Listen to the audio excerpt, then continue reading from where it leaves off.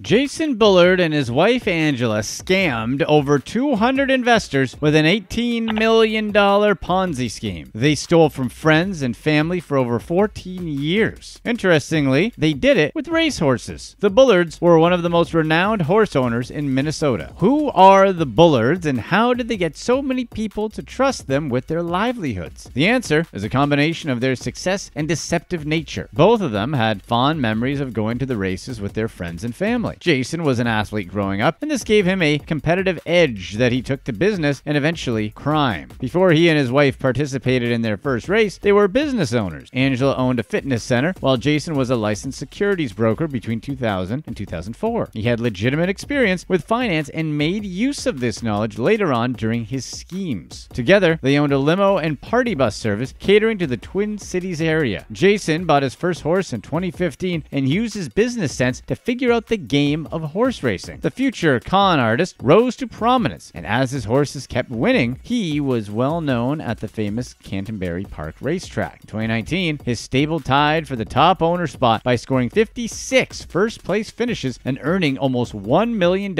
in prize money. How good was his stable? How many prize horses did he own? Before the Bullards could become the top names in Shakopee racing community, they had to build a stable. The stable's name was taken from Jason's own words when he said, "I want to build an empire." So, Empire Racing Stables was born, and the Bullards were ready to set off on their new adventure. As of 2019, their success enabled them to own 24 horses, with 19 racing at Canterbury Park. Their team of horses became some of the most frequent winners throughout the Empire Racing Stables' career. Maybe it was Jason's clear determination to become the best at Canterbury Park that drove him to run his Ponzi scheme. Looking back to his athletic teenage years, it was evident that Jason had a competitive nature. When he did something, he didn't just want to participate. Jason wanted to be the best. This drive carried over into every aspect of his life, and horse racing was no exception. When considering his new career in stable running, his first thought was how could he win and be the best at it? Jason figured the more horses he owned, the better his odds of winning were. You know, cast a wide net. Empire Racing Stables also offered a unique program where they allowed people to invest in a racehorse. The part owner program made investors feel like they owned their own horse without dealing with the complex maintenance part. However, it was just more fuel for the Bullard scam. It was Jason's dream to become the biggest name in horse racing at Canterbury Park. What exactly is Canterbury Park, and why does he want to dominate there so badly? This well-known horse racing track has been around since the early 80s. They went by many different names as they switched owners over the years. One thing the owners all had in common was the idea to bring horse racing back to Minnesota. In 1994, they delivered on that promise. In 1996, they changed the name for the final time, and the legendary Canterbury Park was born. The track focused on horse races, but always wanted to venture out into other gambling avenues. And in 1999, they got their chance. Legislation passed allowing them to open a card room, making them a convenient destination for Minnesota gamblers. The track hosts the Fall Poker Classic, a 2-week poker tournament that's been held at the Canterbury ever since 2001. They even hosted the Twin Cities Summer Jam Music Festival in 2019. Between its prestigious horse races and the poker tournament, it's easy to see why Bullard wanted to be somebody to know at Canterbury Park. While horse racing was a huge part of their life, it had to take a backseat to their other project, a massive Ponzi scheme. They gathered around $18 million over the years from friends and family. They used the promise of significant returns to convince investors to fork over their money. Jason Bullard used his previously gained knowledge in finance to trick investors into believing he had their best interests at heart. He promised to invest their money in Forex trades, offering returns of 10 to 12%. While Jason was licensed, he never completed his registry with the National Futures Association. The NFA is an organization all traders have to register with. Its purpose is to protect investors and make sure its members meet their responsibility. Jason was showing false reports to his investors to ease their nerves, making it seem like their investments were performing well. Jason received investor money and deposited it into the Bullard Enterprises TD Ameritrade account. According to the SEC, Jason lost almost $300,000 in 2018 and $700,000 in 2019. He bounced back in 2020 with a measly $1,000 gain. By January 31st, Bullard Enterprises had $275 in their brokerage account. However, Bullard provided investors with fake documents that showed significant gains. In reality, those accounts acted as the Bullards' personal ATMs until they ran dry, took the money, and used it to fund Empire Racing Stables and prop up their businesses. They collected money from over 200 investors, most of whom were family and friends. Many were older people who tapped into their retirement accounts to invest with the Bullards. The SEC alleged in their report on the Bullards that their Ponzi scheme had been in full swing since 2007. However, they didn't start their racing career until much later. They didn't buy a horse until 2015 and didn't become big at Canterbury Park until 2019. Before this, they were funding all of their business ventures and their entire lifestyle off of the Ponzi scheme. Years and years of this had put them in a hole, and they needed a way out. Jason, swinging blindly, hoping to get lucky on some multi-million-dollar investment, or did he have a plan? Jason saw horse racing as their way out, and if that is indeed the case, 2019 was the year he planned on doing it. Before 2019, Empire Racing Stables only brought in around $100,000 a year, but in 2019, they almost cleared $1 million. They competed more and more often as they were trying to get all of the money they could before the Ponzi scheme came crashing down. They might have been trying to earn enough to dig themselves out of the hole they were in, or maybe they were going to fly away with as much cash as possible. In the end, only the Bullards know the answer to that question. If the plan to get out of their Ponzi scheme was to buy horses, then it was a risky plan to say the least. The cost of purchasing horses and running a stable can be astronomical in itself. The base price of a thoroughbred racehorse is $100,000, but his price can skyrocket to well above $300,000 due to the competitive nature of the purchase. But owning a horse is only the tip of your expenses. You must also pay for upkeep for the animal, which can run around $45,000 annually. One horse could leave you $500,000 in the hole. Now imagine having 23 of them on top of a horse racing company to care for. If you add up all the basic costs of these animals, the Bullards spent $4.5 million, and that's on the low end. That's not including paying recovery fees of injured animals or taking care of a jockey salary. There's so many fees involved in starting and maintaining this business that the Bullards' hole got much deeper before it ever had a chance to shrink. It seemed as though the plan would work, and they'd finally be able to get out of their scheme. They built a prominent life for themselves as racehorse owners and Ponzi schemers, knowing it could all be gone in a flash if that weight hanging over them ever fell. And fall it did. Everything went downhill for the couple. People began asking for their money back quicker than the crooks expected. They tried to find new backers and pay off their old investors. They had defrauded over 200 people, and all of them were about to become aware of the scam. When the SEC opened up the case against the Bullards, they asked for all of their assets to be frozen and transferred to a court-appointed receiver. The SEC also had Jason's brokerage license suspended. The horses were allowed to compete in races, but the winnings went to the receiver while they were being investigated. At this point, it was evident that the two swindlers had been caught in a trap of their own making, with no way out. All that was left was to go to trial and find out the truth behind their lies. Furthermore, Jason admitted he had not participated in Forex trading since 2015, the year his horse racing dreams came to light. To make matters worse, he reportedly lost over $700,000 in bad trades in 2019, the year he pulled in almost $1 million